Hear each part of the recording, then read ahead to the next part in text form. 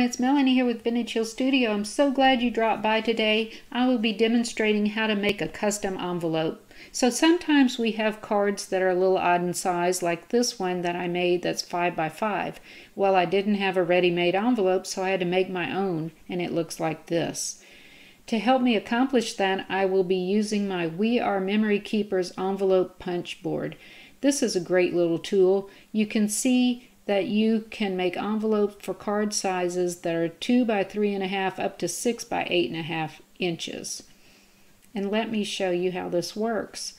So it shows you what your foundation of your envelope is going to look like. It has the directions on the board as well as this handy little ruler across the top. And then it shows you for each card size what you're going to need to do. It also includes a little extra directions for cards in centimeters. In my case, for the 5 by 5, you can see the paper size and the score lines that I'll be working with. So let's get started. Again, this is a 5 by 5 inch card. I will bring over my envelope punch board, and here you have an overview of what that looks like. It includes its own bone folder stored handily in the side there, as well as all the directions, the card sizes. For the card size, what paper size you need to start with. Let me focus in a little better here. So again, the paper size you start with and the score line you're going to need to make. So I move over here and I can see for a 5 by 5 inch card, I need to start with 8.25 by 8.25 inch piece of paper. Now I use lightweight paper that's got color on one side and white on the other because you don't want your envelopes to be too heavy for the mailing purposes. I bring over my paper trimmer, and the envelope punch board told me that I need to cut my paper down to 8.25 by 8.25 inches. So I'll get that done very quickly here. Then I'm going to take that 8.25 by 8.25 piece of paper, and it tells me that my score line needs to be at 4.25. So I will take the left hand side of my paper, get aligned at 4.25. Take your time with this to make sure your measurements are precise. Then I take my bone folder and do my first score line and punch. I'm going to turn my paper 90 degrees and line that score line up with the score guide. You can see there is a little pointed piece on the punch, and that helps you make sure that you're aligned with the score guide.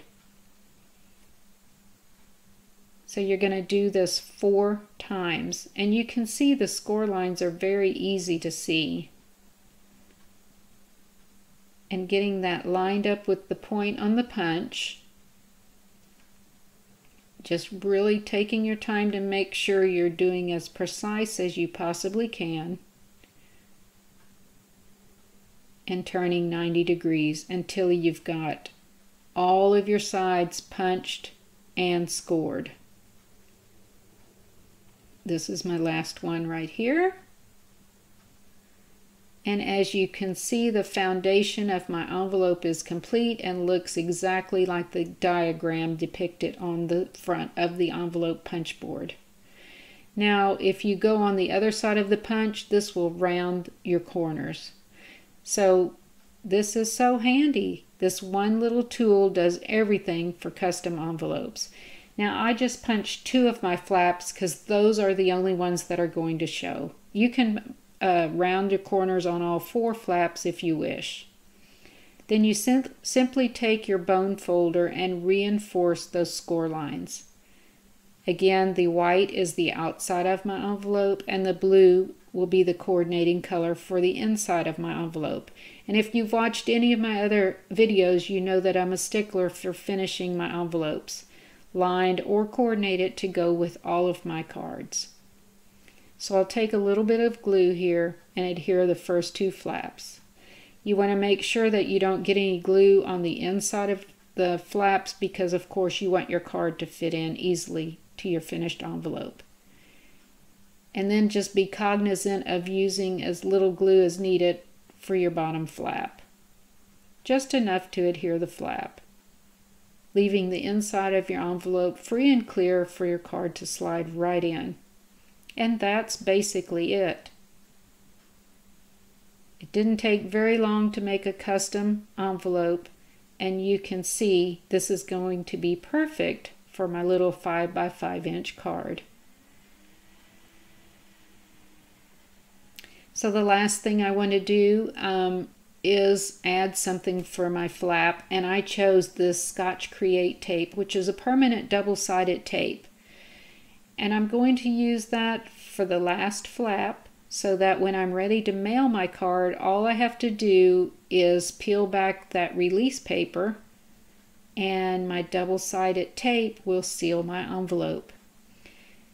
Now I leave this release paper on here until I'm ready to mail my card, which is no problem.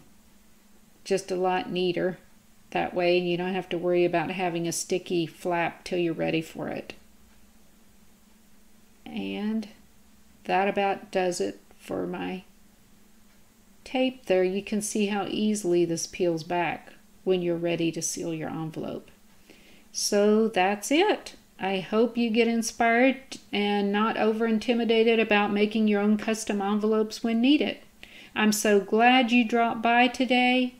Feel free to subscribe to see other videos. I have several of them out there on how to line your envelopes and also on cards. So happy crafting, everyone!